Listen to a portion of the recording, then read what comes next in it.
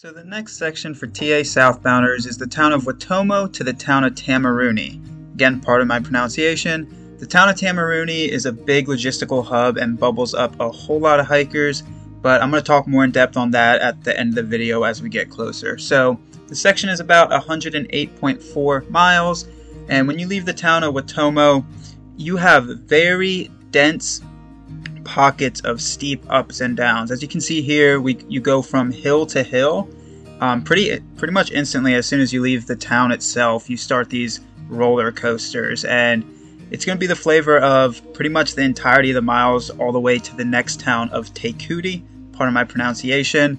It is very steeply up and down. The elevation profile does make it look worse than it actually is. You can still hold a pace through this type of terrain, but it is a lot of climbing. It's those micro ups and downs I've talked about in New Zealand again.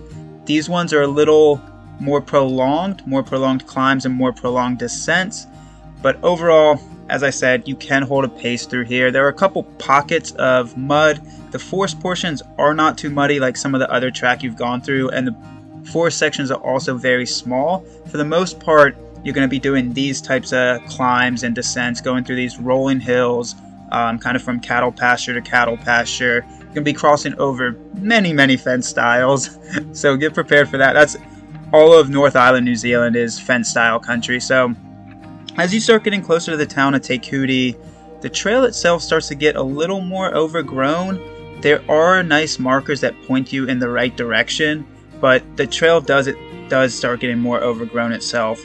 And once you get in that about 3-mile ballpark outside of the town of Teikuti, the trail goes through this kind of scenic reserve. You cross over a bridge, as you see here.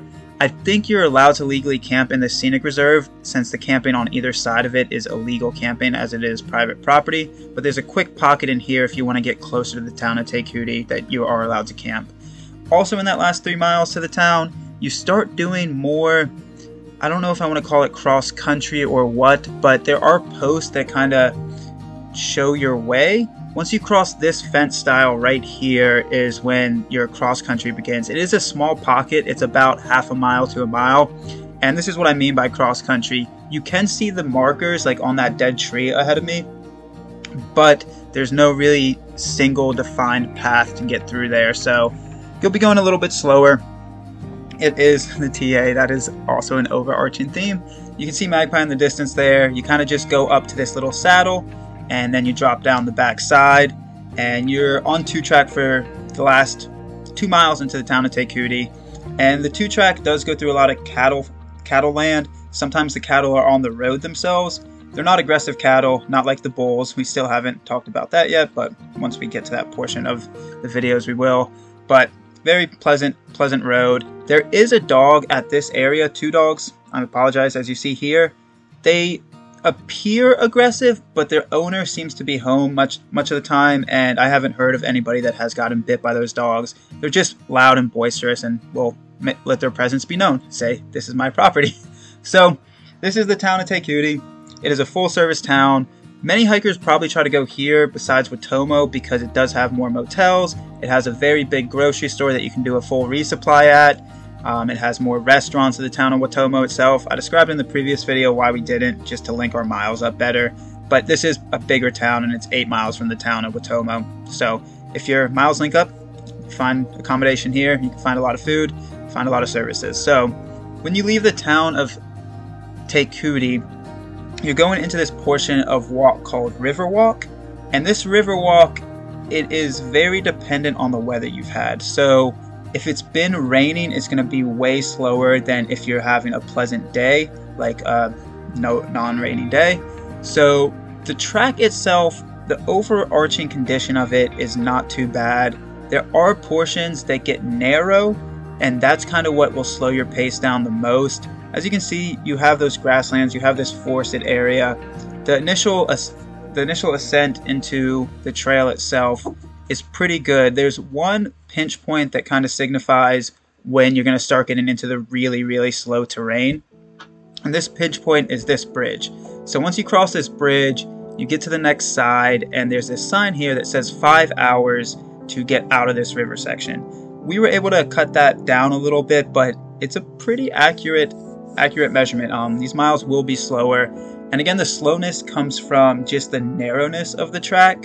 It's not necessarily sketchy, it's just so narrow that you have to put one foot directly in front of the other foot. So the river miles, you do a lot of ups and downs, these micro ups and downs to get over these fences, and it just tries to keep you up and down out of the riverbed itself and out of where the river has kind of eaten away at that bed. As you see here, Magpie is going across a single track, and that's what I mean by the narrowness of it. It's just one foot in front of the other. You can't really step to the left, you can't really step to the right. You just have to be directly on that single track. So as you get closer to it, you will have to deal with some fallen trees that will eat into your pace as well. But then there's this one little kind of middle of nowhere table that I do believe some hikers camp at. There's a nice water source, 0.1 for southbounders before that if you do not want to drink out of the river. It's a nice cold flowing creek. So kind of have to do a little bit of jungle gymnastics to get through some of these trees, but it just adds to the flavor of the day. As you can see, Magpie was super happy about that. So the flavor, as I've talked about, up and down, up and down, up and down. You can see trail maintainers have come through here and tried to cut into the track. This is actually really wide for the single track that you've been experiencing to this point.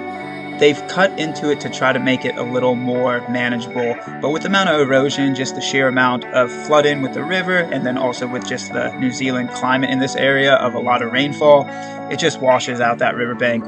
Really, really difficult to maintain. So once you get through there, you start getting into these more pockets of longer pastures that you can really hold a pace on. There are still these micro moments of difficult track, but pretty much after that bench you have 2-3 miles, and then it starts to get quote-unquote easier. You have this one last very steep ascent. As you can see, I'm pointing out where it goes up, and it goes very steeply up this hillside and then kind of hugs it for a little bit. But this is your last steep ascent until you hit this sign, the Mango Quad North campsite, part of my pronunciation. Again, a very popular spot for TA hikers to camp at because it's one of the only legal spots to camp in this surrounding area, and if you go past it, you have to push harder. So we ended up going past it, and I'll talk more about that when we get there. But after that sign, about a mile after that sign, is this wonderful water source that it's flowing, it's clear, it's cold. I would recommend filtering it again. You don't know what's above that with sheep and cattle and what have you. So this is the popular camp spot that I just mentioned. As you see, there's about 10 tents there. There is a water tank. There's a little cooking shelter. They do ask for a co-donation because it is on somebody's property that they manage it. It is a very popular camp spot. So if your miles link up, it'll be a good spot to camp. If you decide to continue on this day, the rest of your day becomes pretty much 2-track road into paved road. And this paved road will be your future for a little bit until it transitions back into gravel. And once it transitions into gravel, you have a long kind of gradual ascent to the top. There's not really a clear definition on what the top is. It just pops you on top and you're good. And if you want to camp along this road, there is a pine tree forest that you can camp in. It is not per se private land, so if your miles link up, you can do that as well. So the next day, most people will crank out this road in one day because it is about 17 or 18 miles of pure road walk. I didn't mention it previously, but when you come out and that road sign on the Mangawa Road, there is an alternate that some people take through the town of Bennydale. They would have taken a right where we took a left. It goes through State Highway 30, and it just puts you through a town quicker. Some people decide to hitch it, some people decide to walk it, but there is another alternate that you can go. It's just kind of two sides of a circle. So we're going down the official part of the track here, and very, very windy. I don't know if it was our timing or what, but be prepared for a lot of wind. It seems like this is a wind-tunneled area. I don't know if it's coming off the tops of these hills or what, or it's just a broad sweeping valley, but have some good wind gear because it's just going to be whipping through you, and it makes it quite cold. You can see I'm shaking my head there. I'm not a big fan of just wind ripping through the ears. So you're getting closer to the Timber Trail, and the Timber Trail is it's one of the great rides of New Zealand, and you end up walking the majority of it. So there's a car park right at the base where you can take lunch or potentially camp. There's a camp spot close by. There's also water there, through a spigot, but it is very sulfuric, I pardon my pronunciation. It does not smell great, so I would recommend going further into the track itself and finding a natural source. So when you connect into the timber trail, it's about an 80-kilometer bike path. It was built for bikers, but there are many people that walk it, especially TA walkers. And you start off gradually ascending, and you're ultimately ascending up to this mountain called the Pura Akaya mountain. And you junction off the timber trail for a few miles to go touch the summit of it. And part of my pronunciation of it, again, I filmed it here. That's how you pronounce it correctly. So you junction off the timber trail to get to this summit. And you go up this track. The initial ascent itself is pretty straightforward.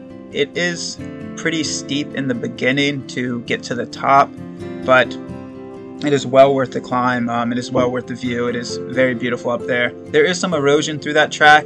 Again, I think this area gets smacked with rain quite often. Beautiful forest going through there.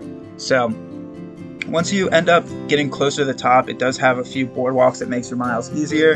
You can still hold a pace on the entire climb of that. So this is the top of the mountain I was describing. Again, very, very windy. I would not personally recommend camping on top of there. It would be pretty aggressive if a system moved in, and there's also no water up there or close by. So once you get to the top, you have to descend the trail that connects back into the timber trail on the back side. And as you see here, the trail says it's not maintained by the DOC. We thought it was going to be way worse than it was. There is a couple kind of limbs and brush that overhangs the trail itself, but it's really not that bad. Your pace on New Zealand, especially on this descent, is going to be standard, right within that 2-mile-per-hour ballpark. There are a lot of pockets of erosion through there. You just have to kind of go slower and pick your battles and pick where you want to put your feet through there. So when you connect back into the timber trail, you have bike path, gravel, walkway, very flat. You have these elevational changes in the timber trail, but since it is graded for bikes, overall they're pretty easy to walk. And once you get past this, you start getting into these beautiful swinging bridges along the timber trail that kind of are the scenic and postcard type pictures that most people have from this portion of trail. It's these massive, massive bridges that they connect from hill to hill, and thankfully they did, because if not, you would have to drop steeply down to come back up. And that's just kind of the flavor of the rest of your day. Depending where you're going, you cross 3, 4, 5 bridges, and they aren't like some of the bridges you've crossed prior. They are very structurally built well, so you can cross it together with a partner, with a trail family. It's not a single-use bridge. About a mile before Harrison Creek Camp, there's this water source that I'm shown filtering here. Harrison Creek Camp is called Harrison Creek, but it doesn't actually have a water source there, so I would recommend filling up there if you're a southbounder and you plan on camping there. And it's right around the 26-27 kilometer mile mark. So this is Harrison Creek Camp. There's only one other person when we were there, but it can potentially fit upwards of 5 to 10 tents. You could fit a good amount of folks there. So this area to the timber trail, you may not think it may get chilly, but you're still at such high elevation that it does have the potential to get cold. As you saw, I had gloves on, my full puffy, my full jacket on. So the next day you have many options to choose from. Some people decide to bike this as TA hikers. Some people decide to walk it. You can split it up into 2 days, 3 days, 4 days, however you want. There are a lot of camping options along the timber trail. Since it is built for bikers and mostly tourism, there are amenities along the way. So around this 37-kilometer mark, there is a place called the Timber Trail Lodge. We did not check into it. We did not look at most of the information. If you're interested, you can Google it, check it out. And this is it here. It's junctioned off to the left that you can get to it. And once you go past that, you will end up getting close to another popular place called Camp Eric. We did know about TA hikers that stayed there. You can pitch a tent, you can glamp, you can also stay in like a pseudo motel, I believe. And they do have food upon request. They don't have a food store, but you have to coordinate for the food. So if your miles link up, we also know that's a pretty popular spot. Again, I'm not the wealth of information on that. Google that if you're looking for more information on that. So this is a broad overview of the Timber Trail, and it shows what we're hoping to do for the rest of the day. We're hoping to get to the very end of it. Since it is bike path, very well graded, there's not a whole lot of obstacles, rocks, roots. you can hold a standard pace of anywhere depending 3 miles to 4 miles. If you jogged it, you could even get up into that 4.5, 5, even faster if you so desire. So you cross more bridges, and it's easy walking. It's really beautiful. You can kind of soak in the forest, soak in the views, get a good podcast. I would recommend to have a good podcast, good music, good audiobook, have a good trail family, good hiking partner. Some people to whittle away the time, especially if you're walking it. Again, you can rent bikes. You would coordinate with that within the town of Taumarunui when you were in the previous town of Tekudi or Waitomo, and they would meet you at that initial trailhead I showed a few clips ago, well, more than a few clips ago, and they would drop the bikes off so you could ride it. So as you continue on, more bridges are in your future, more and more bridges. They're very, very scenic though. You hit this little 4-walled shelter. I don't know if you're actually allowed to camp there, but it does have a spigot of pipe water that you can access. The water sources through the timber trail are pretty frequent. Most of them are like these spigots. You do have a couple natural sources, so just be cognizant of your water. And once you pass kilometer 60, you start getting closer to these smaller shelters. I showed you one previously, but they also have these newer, smaller built shelters. It's right around this mark, the 1,000K mark for TA Southbounders. So pat yourself on the back. You made it 1,000K, about 1/3 of the way there. This is the smaller shelter I was talking about. It's more of a rest shelter. I don't know if you're necessarily supposed to camp in them, but if it's extreme weather and bad weather, you can find shelter inside of those things. So after that, you start kind of a gradual descent into the bottom of this trail called the Araroa Road, part of my pronunciation. But you start a gradual descent into there, and there's a couple springs along the way. Again, preference here. If you want to filter it. If not, it's getting filtered directly by that rock. Very good stuff. So along the gradual descent, you go through this cave, and it's a quick cave. I would say about 100 yards maybe. You can see the other side once you get around this corner, and very pretty, very wet, cold, and damp in there, so watch your footfalls just so you don't slip. And this is on the descent into Araroa Road. And Araroa Road, again, is a very popular camp spot because it's one of the only legal camp spots if you decide to push past Camp Eric and those little smaller shelters. And it bubbles up a lot of hikers right before the town of Taumarunui. We camp there. They have a little shelter. They have water accessible. They have this large flat grassland that you see here that can fit many, many tents. So most people this day will push into the town of Taumarunui as we did. I put Kelly's Motel in this title here because it is one of the most popular motels for TA hikers. One, because of its affordability, and two, just because of its friendliness to the hiking culture and hikers in general. So when you're walking into Taumarunui, the entirety of your day will be 2-track, gravel road, paved road, mixture of all of those. And I'm going to take the chance here to really talk about the town of Taumarunui. This is a big logistical stop for a lot of hikers. I'm not going to talk a lot about this stuff, the scenes you're seeing here, because it's road walk, very straightforward, you can hold a pace. But the town of Taumarunui is where you have to start coordinating your canoe trip. So on the Araroa Trail, unlike other trails, there's a canoe portion about 100 miles long that is the official trail. You have to canoe this river. There's really not a whole lot of ways to fully connect your steps on that. You can take an airboat if you really don't want to canoe and then walk a long road walk, but 99% of TA walkers, I would say, you do the canoe. So there's a Taumarunui canoe hire outside of town that is very friendly to TA walkers, and people can camp there. They do host hikers for free if you are using their services, but you have to coordinate with them for 3 days, 4 days, 5 days, a week down the track to get the canoe. So that's why a lot of people bubble up in this town of Taumarunui for that coordination. And I'll get into that in this next video here because it shows the canoe place and the canoe hire, which is about a mile or two out of town. So you can pop into town, resupply, then go straight to the canoe hire, or you can stay in town.